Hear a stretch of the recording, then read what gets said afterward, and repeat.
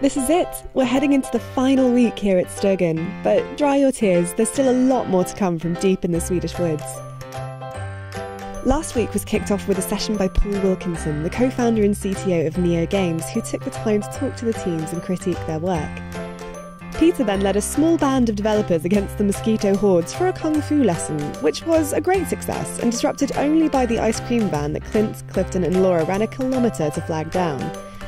Laura was also still wearing war paint from the weekly episode we'd been filming, so all in all it was a genuine surprise that the ice cream man stopped at all. On Friday, the Stuganeers went deep underground to Falun Gruva, a local copper mine that kindly gave us free entry to the 1,000-year-old World Heritage Site. Robin took the opportunity to do some field research for his game about robot space mining. Back at Stugan, we were honoured with a visit by Jens Bergensten, the lead programmer of Minecraft.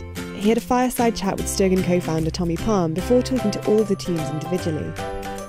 Our busy penultimate week finished with a visit from Martin Williams, the CEO of IMGA, to talk about the IMGA Awards and give advice to our developers on how to enter. That's all from us. We're now entering the final week of Stugan 2015, so stay tuned to this channel.